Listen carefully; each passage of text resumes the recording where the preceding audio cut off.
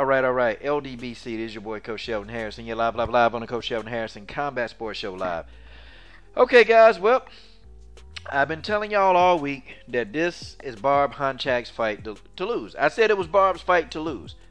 I said that, you know, she's got the skill advantage over Roxanne Modafferi. She got the skill advantage. Roxanne Modafferi, she's very immobile, okay, because of the knees, okay? She's had issues with her knees. Roxanne is very immobile. You know, she don't have a lot of mobility whatsoever, okay? Roxanne fights in a style that's just painful to watch, you know? You know, when she's standing. Now, when Roxanne is on the ground, it's a thing of beauty. But watching Roxanne Modafferi standing, it's painful. Like, I got to be honest, y'all. I'm not picking on her. It's just painful.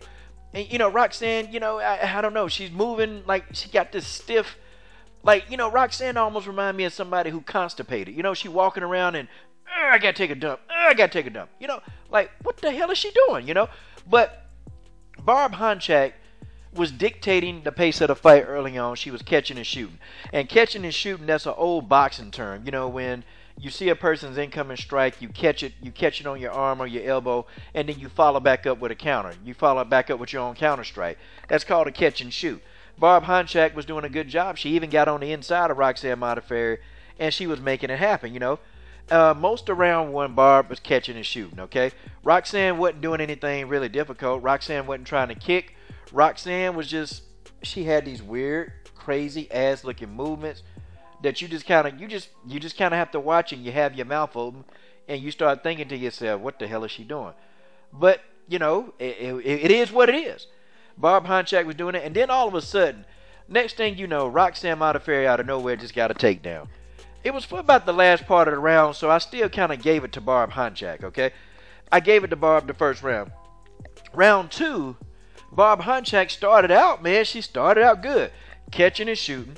You know, definitely keeping Roxanne Modafferi off balance. I mean, well, Roxanne fights off balance. You ever heard of that kung fu, that drunken form kung fu style? Yeah, I mean, I know some of y'all done heard of drunken form. That's what I look at when I think of Roxanne Modafferi, the drunken form kung fu. But, you know, she was keeping Modafferi off balance.